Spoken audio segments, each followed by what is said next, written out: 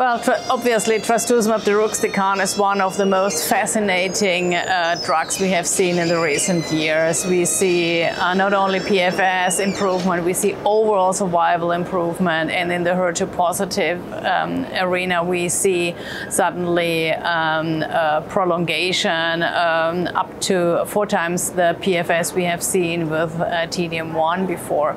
So being more than 2 years on T-DXd in the HER2 positive setting in metastatic breast cancer, I think this is something we really need to digest and need to appreciate the success we have been seeing now with the use of T-DXd. And we see also other data when the T-DXd was compared to capecitabine plus lapatinib or plus trastuzumab, which in the DESTINY-Breast02, and which shows similar results which we have seen before, only in a less heavily pretreated setting. I think these data are great, and we look forward to see more.